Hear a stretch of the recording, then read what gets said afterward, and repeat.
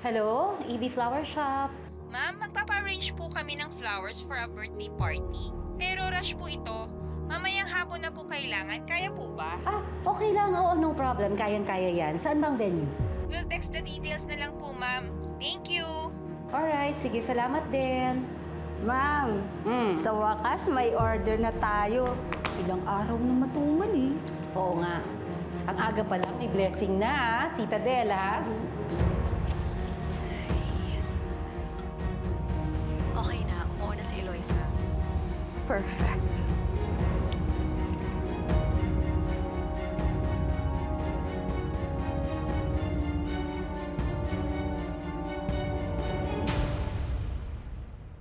Brad! Uy, tol! Ito na pala yung order mo. Okay na? Okay na? Oo. Sige, sige. Ganda to, fresh na fresh. Sasagutin ba ako ng nililigawan ko niyan? Oo naman, sigurado. Sigurado yan, ha? Amoy Sige, pa lang sige. nito eh. O, tol. Ayan, yung sukli, sa'yo na, ha? Ay, salamat. Sure Maraming to, ha? salamat. Oo. Sige, tol. Next Good time, luck. ha? Good luck. Salamat, salamat. Ayos.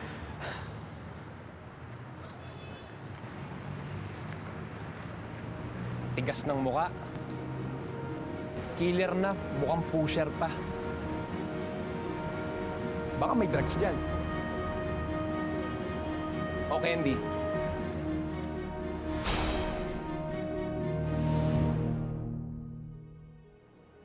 Gagawin natin ang lahat para makamit natin ang hustisya para sa mga anak natin.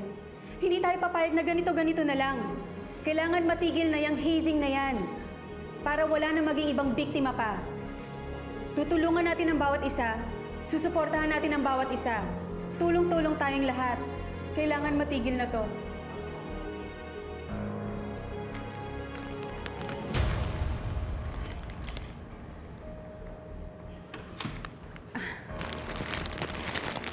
Good afternoon po. Dito po ba yung birthday party?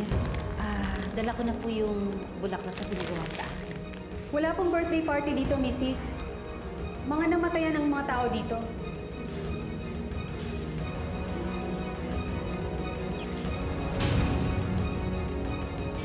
Sino ka ba? Kilala ba kita? Hindi. Pero ako, kilala kita. Ba ikaw si Brix? Pinatay mo si Leo. Tapos ngayon, ang target mo naman si Candy? You're just using her! Ano? Lumaban ka! Lumaban ka! Ano? Brix the user! Brix the killer! Lumaban ka! Pasensya na po kayo. Kasi may tumawag po sa akin, nag-order po ng bulaklak. Sige po, aalis na po ako. Nakikiramay po ako sa inyong lahat. Ang insensitive mo naman, Eloisa. Anong ginagawa mo dito? Nagkamali lang ako. Hindi mo alam kung anong grupo itong pinuntahan mo? Ayan! Ayan! Basahin mo! JVHM, Justice for Victims of Hazing Movement. Kami lang naman ang mga magulang na naging biktima ng hazing. Kagaya na lang ng anak mo na pinatay ang anak ko. Hindi mo totoo ang sinasabi ng babaeng ito. Walang kasalanan ng anak ko. Sinungaling ka? Lahat kami dito namatayan! At ang dapat sisihin ay ang mga masasamang ina katulad mo! Walang yaka! Walang yaka, Eloisa! Lumaban ka! Uwi mo sinabi mo!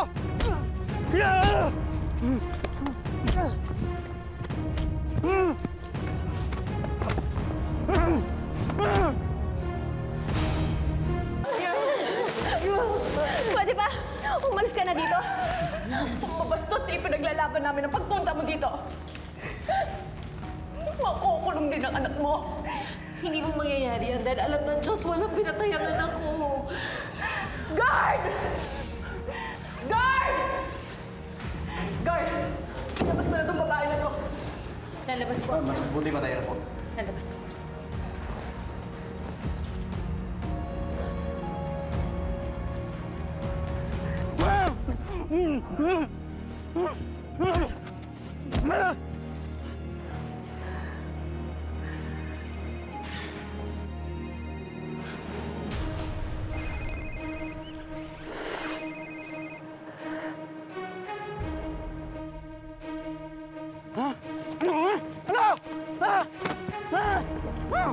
Hindi ako mamamatay tao!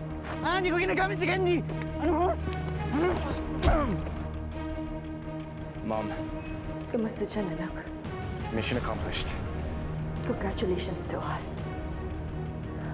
Pero tandaan mo, nagsisimula pa lang tayong gawing impyerno ang buhay ni Eloisa at Brix.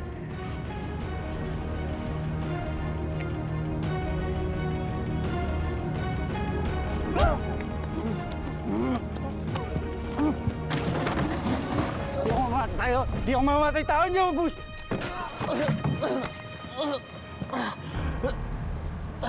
Frank! Hoy! Frank! Ano ginagawa mo? Hoy! Hoy! Hoy!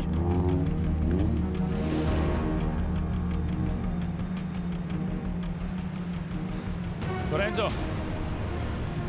I saw what happened earlier. I'll make sure makakarating to sa dean. Oh, pumunta ka dito bukas sa opisina niya, daling mo yung parents mo.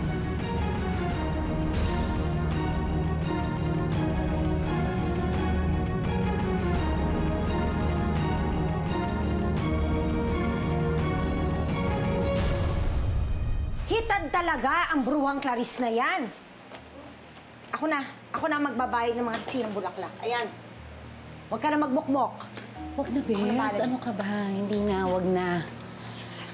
Hindi, alam mo, naapektuhan lang talaga ako masyado nung makita ko yung mga nanay ng mga hazing victims. Alam mo, kahit na nagalit sila sa akin, nararamdaman ko yung pain sa puso nila. Sumisigaw sila ng hustisya, Bes. Paano kung mangyari yun sa mga anak natin? Na mawala sila ng dahil sa... Hindi. Hindi mangyayari yan sa anak mo. Hindi mawawala ang anak ko sa akin. Hindi. Hindi. Brix? Ay, Brix! Brix! Oh, anak. Ano ka ba, ha? Nakipag-away ka na naman ba? Di ba sabi ko sa'yo, umiwas ka na sa gulo? Hindi mo alam kung ano nararamdaman ko sa tuwing umuwi ka na merong galos at sugat, na nabugbog ka. Ano ka ba? Ha? Baka pinuntahan mo na naman si Candy. Ma'am, hindi ko po siya pinuntahan. Pero nung nakipag-away ako dun kanina, nakita ko dun si Frank. Si Frank? Anong ginagawa niya doon? Ba't nandun siya? Hindi ko po alam, Ninang. Nung nakipag-away ako dun, nakatingin siya sa akin, tapos nung lalapitan ko na siya, bigla siyang tumakbo. Sinusundan ka ng Frank na yan eh. Ano ba ang gusto niya? Pinagtulungan na nga kayo ni Clarisse, di ba? Kutob ko, pinupuntriya ka talaga ni Frank dahil kay Candy. At utak nito, syempre, sino pa? Eh di si Clarisse. Bes, magdobling ingat kayo, ha? Kilala natin si Clarisse. Madumi siya maglaro. Kamami ako, ano nang binabalak niya sa inyong mag-ina? Manda sila sa akin. Sila ang mag-ingat dahil sagad na ako sa kanilang dalawa.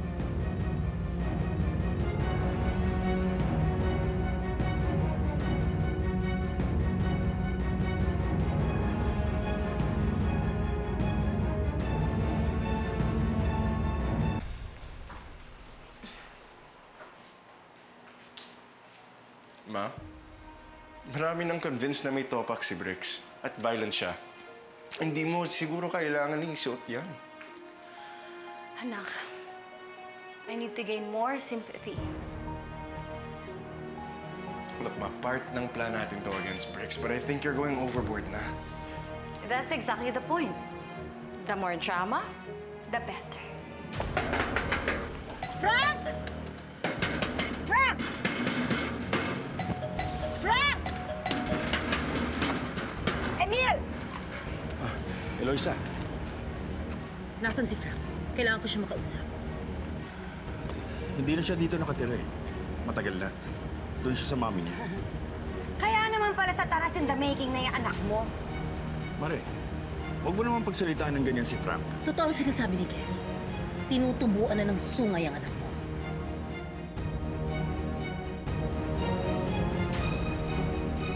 Ayan, tingnan mo. Nang dahil kay Frank, makalat ngayon sa school na barumbado at sanggano ang anak ko. Nanganganib pa siyang masuspinde.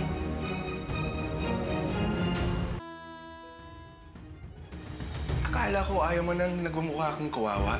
Mukha ka ng baliw dyan. Okay lang yun, anak. Yun nga yung point eh. Kasi gusto ko makita nila na nababaliw na ako dahil hanggang ngayon hindi pa rin nabibigyan ng hustisya ang namatay kong anak.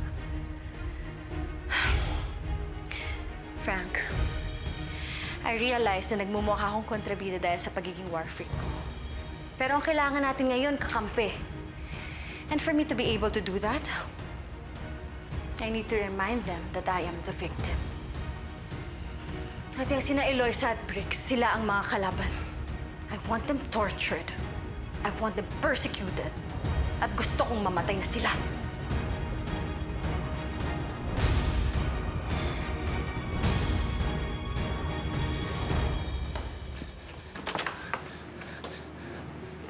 Candy?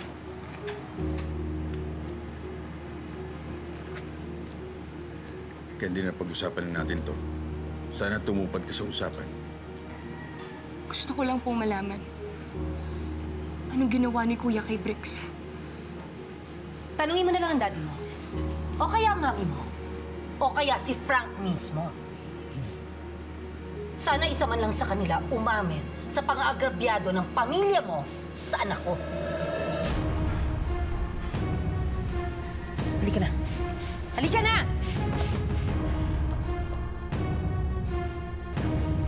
Let's go.